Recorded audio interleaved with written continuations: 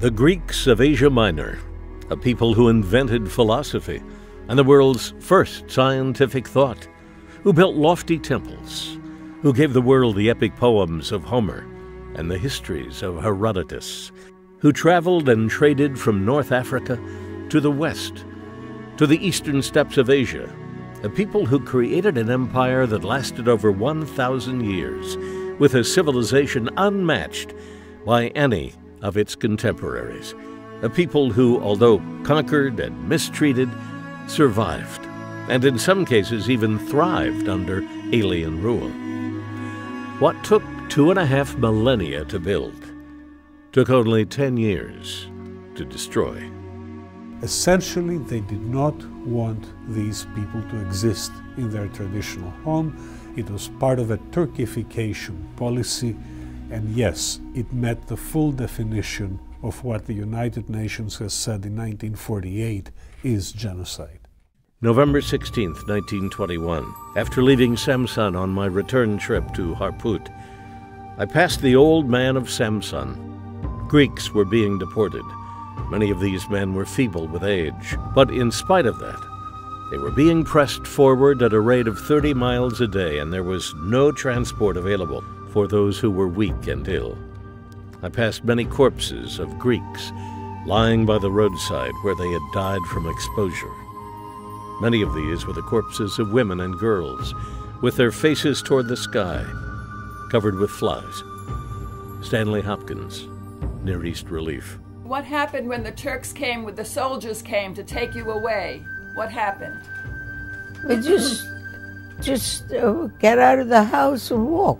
You leave everything behind and you take a walk. The other house, you know, and take them out, all of them. And took us, we walked. Oh, all the, about 8, 9, 10 months we walked. We walked long way. And what And happened? there were children that were cold and they died on the way down, you know. And I could remember one boy, he died like this because he didn't had, at night when they get up, that's what they saw him. And then I went there and I saw him just like that. He died. And other families, you know. The road was marching out for 8, 9, 10 months is a long way, honey, long way.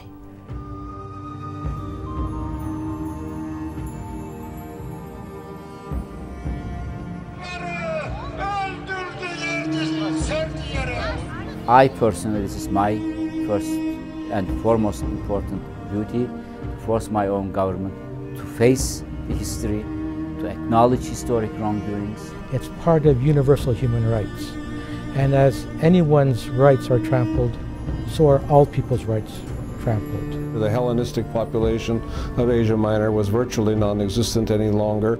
Coming to terms with what happened would allow both Turkey and Greece to move on. Don't let the memory of what happened to these Greeks of Asia Minor be forgotten. Join in keeping their memory and story alive, and help fight against those who say that this never happened.